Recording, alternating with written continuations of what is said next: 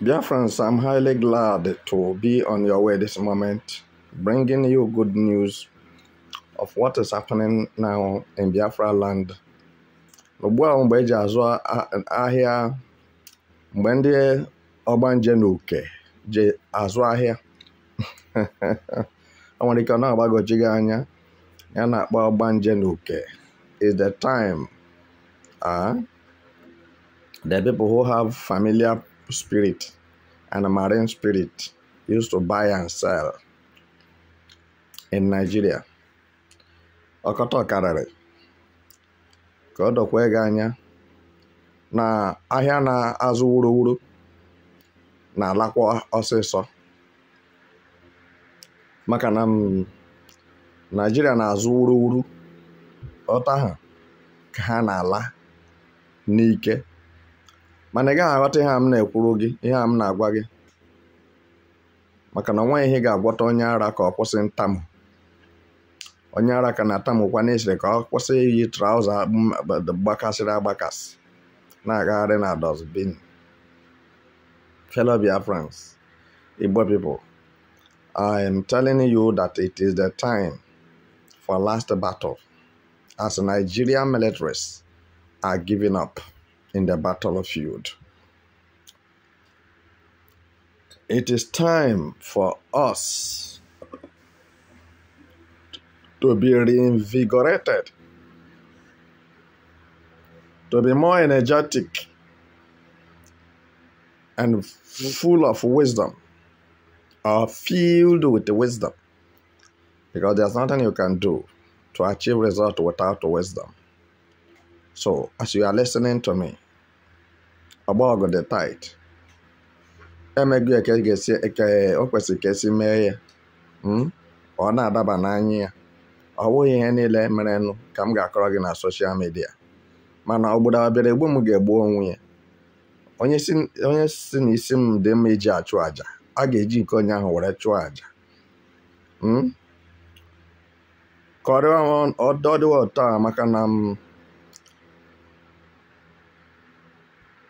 ka ọ dị ya ka enwe amaghọ ya, ka osisi dị ka enwe amaghọ ya. Ka m ghara ịgwa gị ihe a ga-eme echi ka ọ dị echi. So as it stands, the battle of freedom continues. All what you are seeing and all what you are hearing in every part of the country and beyond the border is about the Biafra referendum. And seriously, I want to believe that the able-bodied men, the gallant men in Biafra land, Biafran security forces, Biafran military forces, Biafra liberation armies, kudos to all of you. BDF, so which I'm there. So I congratulate and greet all of you for the job well done you people are doing. Want to quickly, categorically tell somebody that it is only in Southeast there are no much kiosks in Nigeria now. And we must maintain that peace. We don't need the kiosks.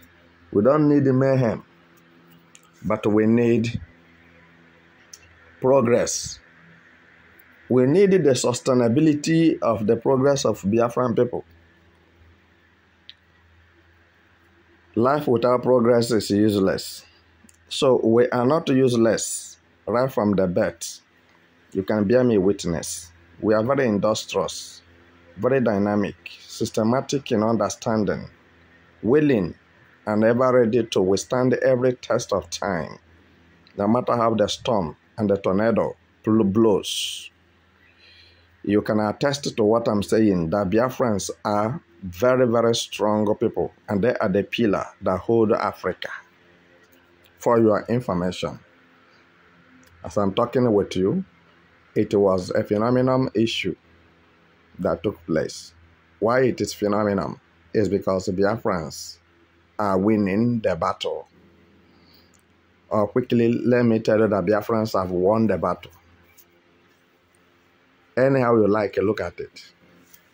We are moving forward, not backward. We are not backfedering. Because some people have asked us, where is our weapons? Where is our warplanes? Where is our, armored cars and this and that? Well, I believe that silence is the best answer to a fool.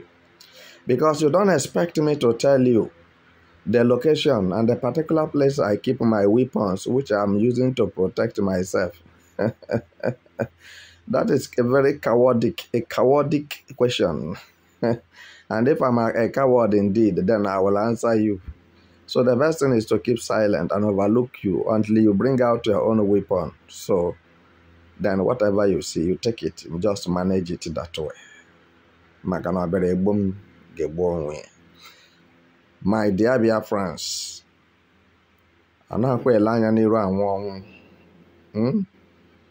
we must move forward if this very freedom must take place. We must do more. I'm encouraging every Biafran who have voluntarily volunteered himself or herself for this battle to go on. Move on. Don't look back. Because soldiers does not look back. When they move forward, they're heading for victory. And thank God today for the kind of a man we have, the Prime Minister of Biafra Republic in exile, who have decided to provide every necessary amenities needed for the restoration of Biafra nation.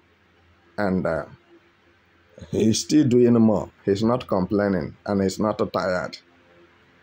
And I don't think he will ever be tired, because it's a divine assignment he's running on earth for the Almighty God. And I want to quickly say that God is his strength. I'm using this medium to thank everyone who have contributed immensely for the fighting for Biafra freedom. So you shall not be left behind unrewarded. Man shall reward you, and God shall reward you. Even Satan shall release your reward. Can I hear your louder amen? So this very point in time, I want to use this medium to pass this message across. That if you are a saboteur and you want to move with mixed multitude in order to get Biafrans frustrated, in order to betray Biafran generals and Biafran military forces, I'm telling you that you are taking a big risk, which you will not survive it. Because any kind of insubordination or arrogance or rigidness cannot be condoned among Biafran militaries. This is the truth. We are fighting for our people and fighting for our nation, and at the same time, we are not fighting to die.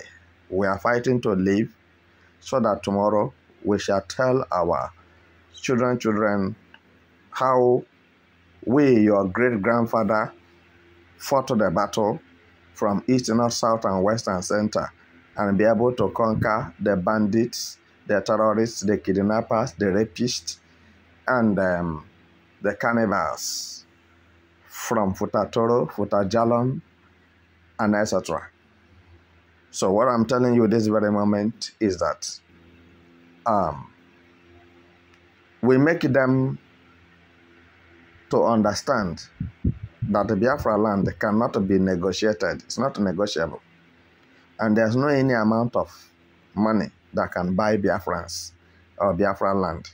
So we try to let them know that this particular land of Biafra belong to Biafrans, belong to Igbos. It does not belong to Fulanese.